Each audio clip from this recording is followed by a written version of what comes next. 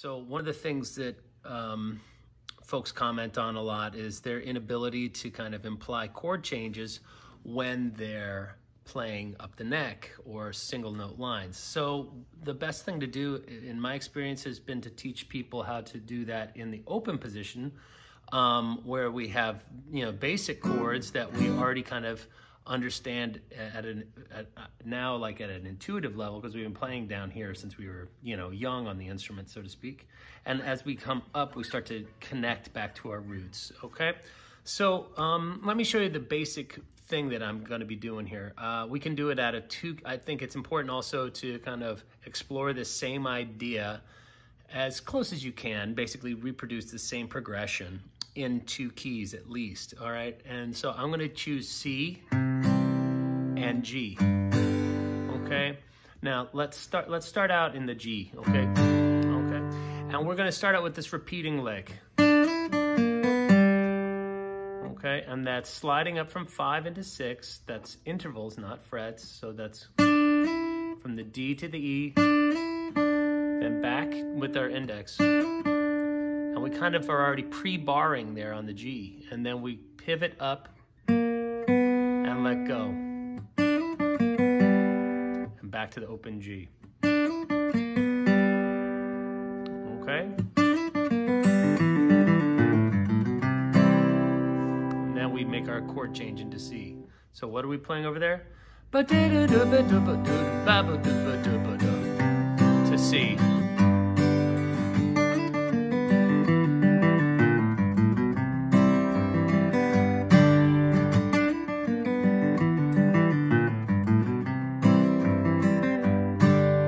All right, so we just outlined this kind of major pentatonic with a little sassy blues.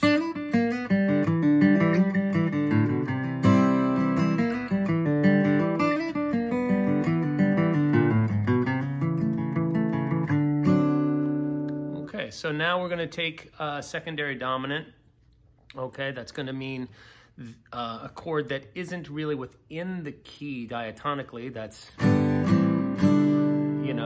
of, that A minor is what's normally in the key of G here. We're going to take A7, okay? And then have that resolve to our 5 chord of D. So again, we're going to keep using this. We're going to keep going back to this little lick. Okay? To 4, back to 1. And we're going to kind of come up into, like that's kind of slick. Up into the 3rd of that A chord. Okay, if we want to get really fancy pants, we can go. Or.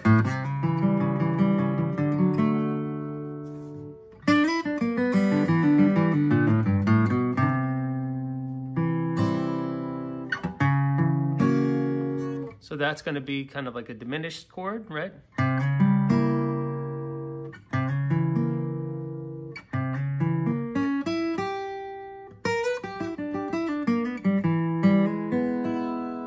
To our 6 dominant. A, back to our 2 dominant, 5 dominant, okay? So there's a lot of dominant 7, like flat 7 chords, these dominant chords. So we've got that kind of thing, and we've also got, okay, rather than, again, that's a non-diatonic 6th. Normally that 6th would be a minor chord, right? But we're gonna make it this dominant 7 sound, okay? And then we end up with that kind of sound where from that D note, it kind of chromatically descends back to the 3rd of our home chord, okay? So overall, we're kind of creating this progression.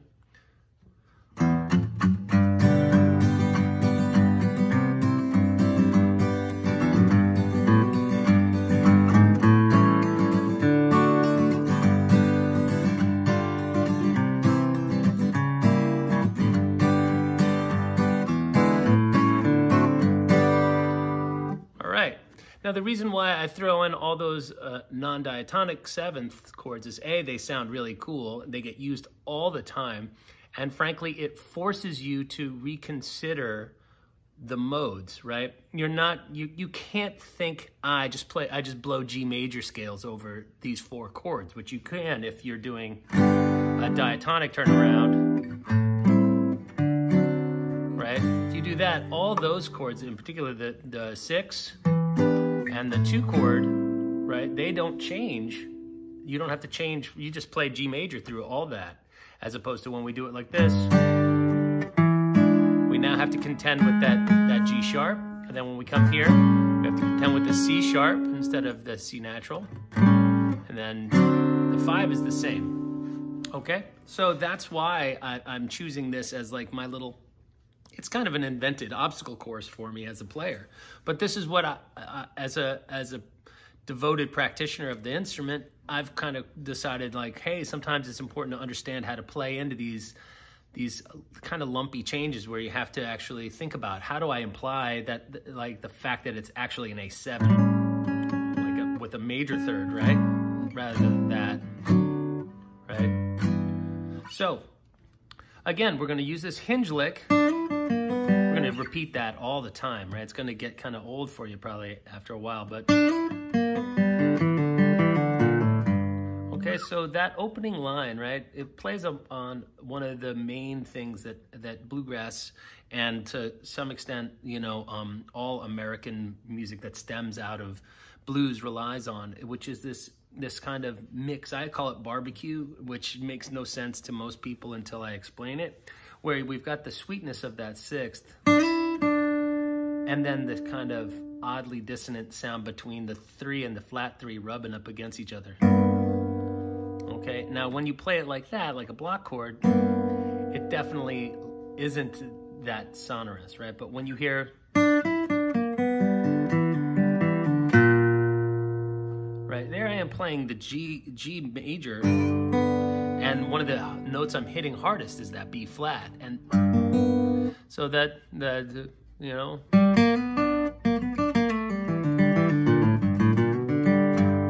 lots of flat 3, but the way you incorporate it is what you need to become artful with. And the other thing is using that 6th. That's what keeps it sounding less like it's a brighter, more sweet sound. Okay, if we using the flat 7,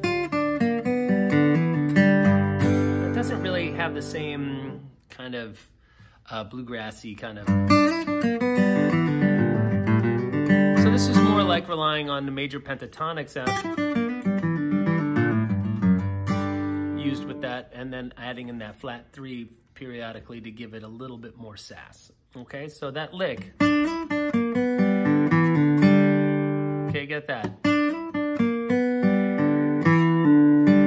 5, 6, 5, 1. Then, okay, a lot of open string pull-offs.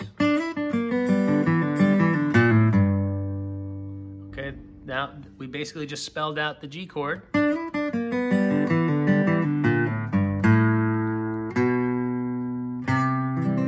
Walk up to our 4, right? So that's kind of the thing. It's like we're gonna take these either scale ideas or arpeggio ideas, and they spell out the chords. And this is how you start thinking about, okay, I've got this little solo down here, and I learn these lines. They get embedded in my head, and the next thing you know, you're going, and you're getting the same. Of course, those are going to be similar notes and some similar patterns, and it all starts to translate and just kind of migrate up the neck. And hopefully over time, you become a more musical soloist as opposed to just kind of thinking, I'm playing, you know, just C scales and G scales and stuff like that. All right, so 1, 2, 1, 2, 3, and.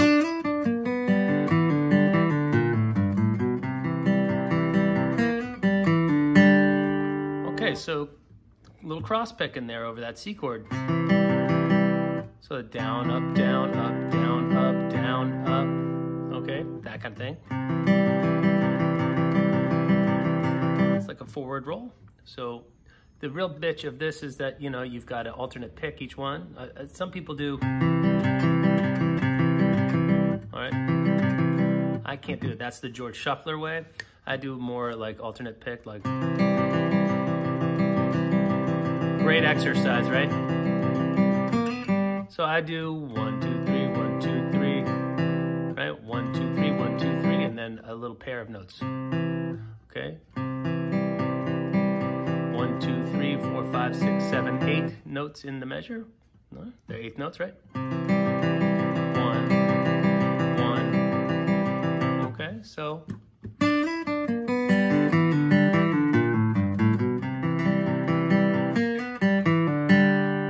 Again,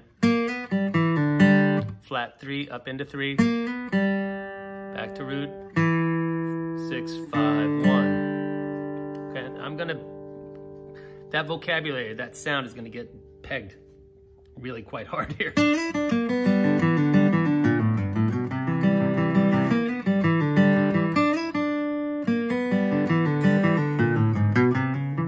Let's find a nice artful way of getting into the 2 dominant chord there, okay? Let's do that. That's kind of nice. Okay? And then we could go.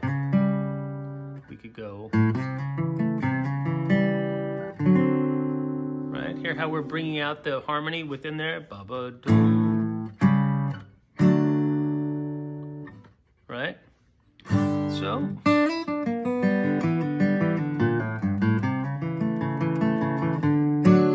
we could do that, or we can keep going further in with the thing, right?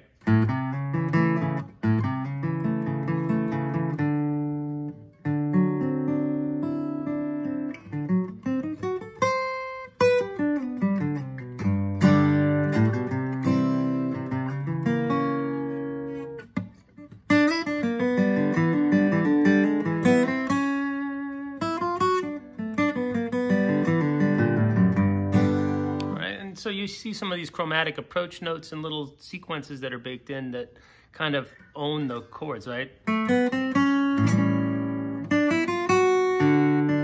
See how there's these chromatic approach notes that come up into the 3rd of the chord, and it gives the listener that sensation of kind of tension and release into these chord notes, which kind of imply those chord changes, right? So if you don't come up into that money note, that C sharp there over the A, you're not going to really give the listener the experience of you, I don't know, making your point. It's kind of like making your point in an argument or something like that. Or you got to tag all these little things here. So let's look at our target notes for over top of that turnaround, okay?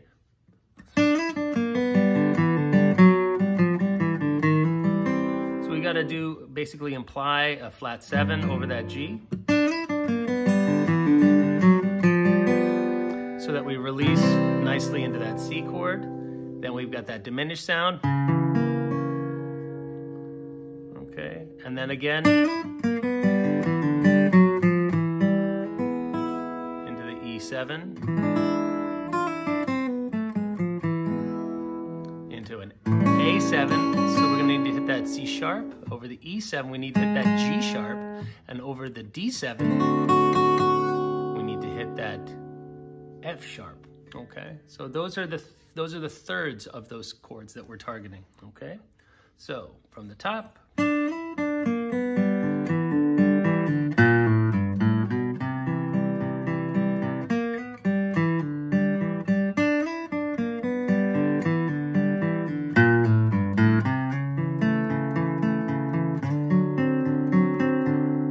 Or why don't we do?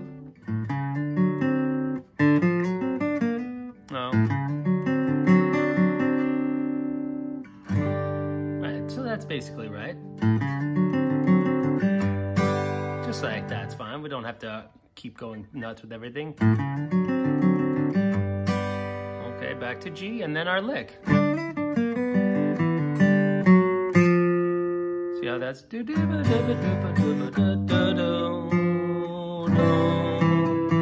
So we're bringing this then to our back into the 4 chord. So what we're really doing is targeting that F so that we can release it into that E note, which is the 3rd of our C chord, right? So.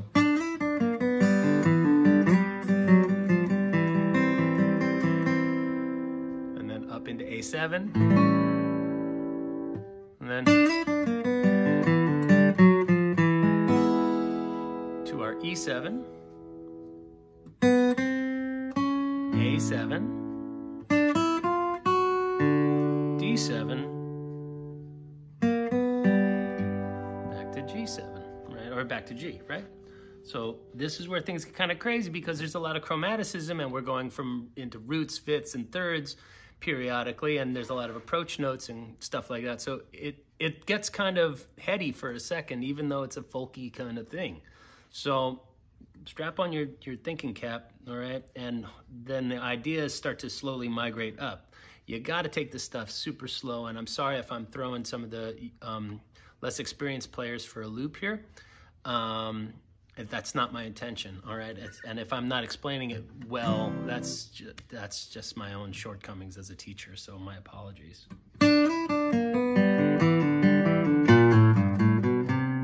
Right? Cross picking.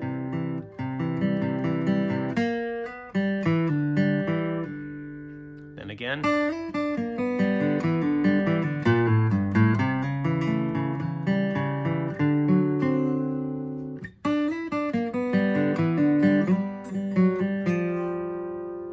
Flat 7 over the G chord. Now we're about to go into the C chord. And then again.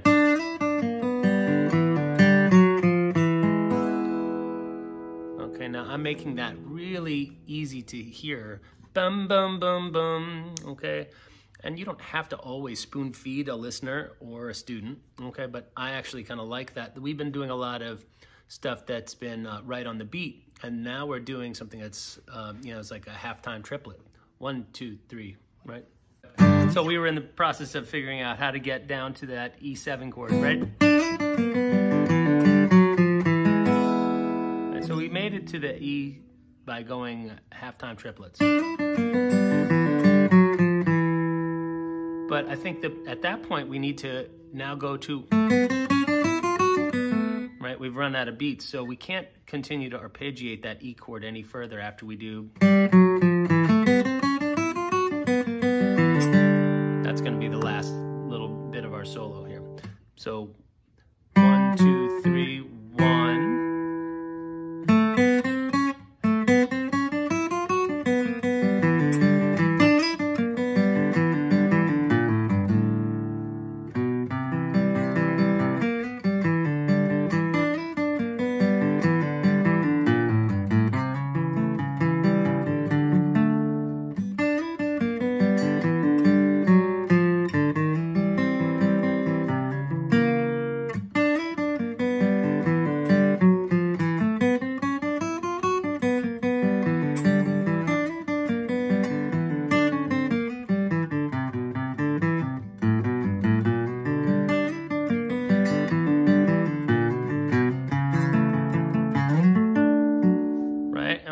Going to start being able to get familiar down here, and then we start getting a little bit more and a little bit more and a little bit more.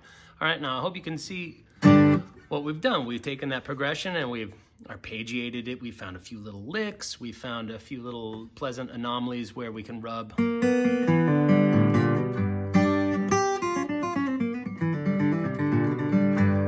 Little ideas where the open strings kind of sustain while we're fretting other notes behind it.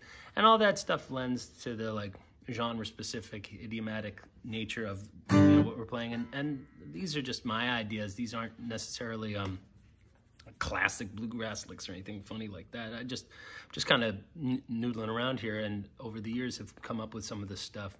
Now the real trick is now to not be shackled to just playing that in G.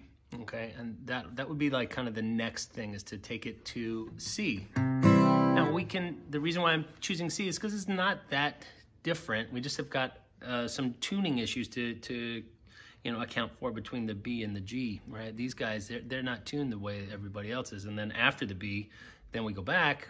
So it's kind of like this weird it's kind of weird thing that happens right here on the guitar every time. And C, right? We don't have an open C string on a guitar. Okay, so out of C, let's look at that same little lick. That would be, or something akin to that, right? So we're coming up from 5 into 6. Again, we're new home key here. Flat 3, rubs up against the major 3. Thank God for that open string. We can get back to that fretted note.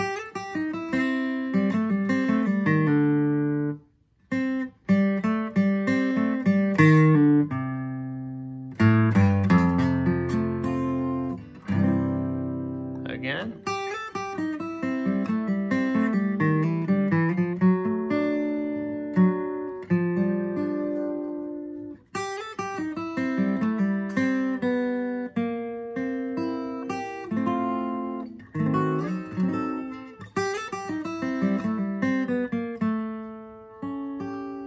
Right? So that's kind of telling the same little story. There's no real rhythm associated with that yet, right? But we're looking at certain shapes and sounds that are going to yield those sounds. Now we have to figure out how to like make the changes in time, right? So we're used to that.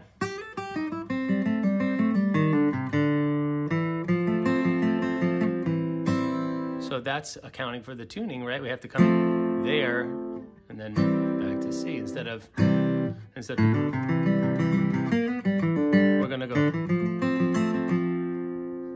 right and then back to,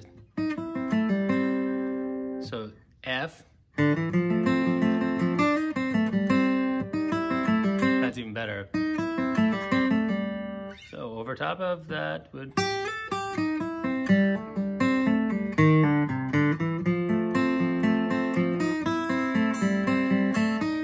right?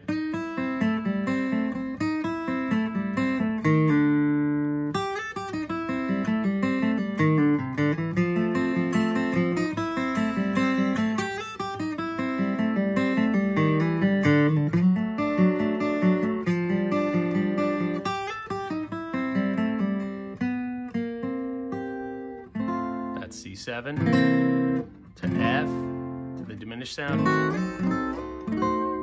And then again. So A7, D7, G7, and then back to C. So if you don't know that, that's the 6th of our in C, right? The 2, 5, 1. So that A7, D7, G7, C7, really helpful shapes. And if you look on my page, I think on the YouTube thing, it's called like descending dominance or something. It basically teaches that whole idea about, right? And then, so here we are kind of, you know, wandering a little bit, but pardon my, pardon the wandering nature of my dialogue here, but, right, so that's A7, then, so, F, C,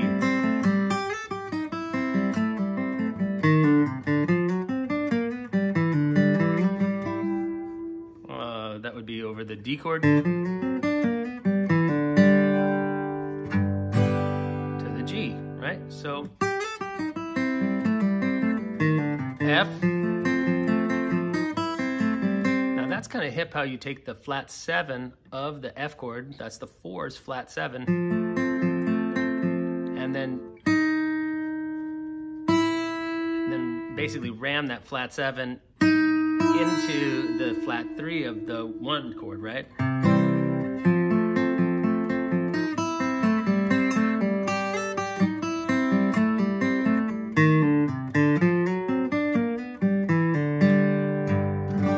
So that little little sneaky bit is if we're looking at a D7 chord, so D, so that's root, flat 3 into the third of the chord, flat 7, tonic, all right? Or you can use open strings. And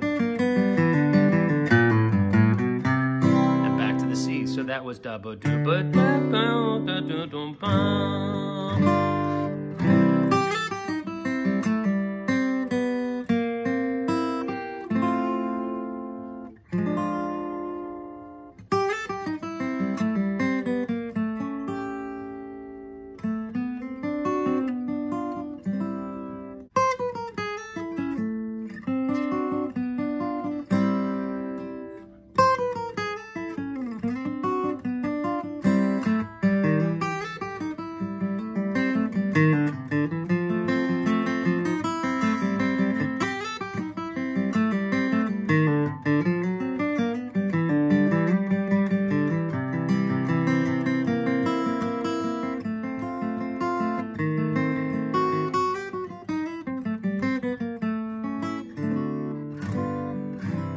And you can kind of see how you ultimately will find familiarity with certain lines. You'll be able to start crafting your own things.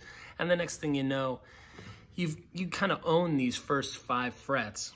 And then all you have to do is just keep kind of creeping up. It's a war of attrition, friends. And slowly but surely, we end up owning more and more of the neck until it finally all repeats. And then we have the laborious task of figuring out how to play all these open string licks played in closed position, because we don't have an open string to rely on for our, like, you know, okay, like that's different than. So the good news is that you can do that. That's fine. Once you learn, right, you don't have to go, that sounds weird, right? Jumping the octave, it's a weird thing. So that's at a C. So that same little lick, you have to learn it in closed positions. You can play it everywhere.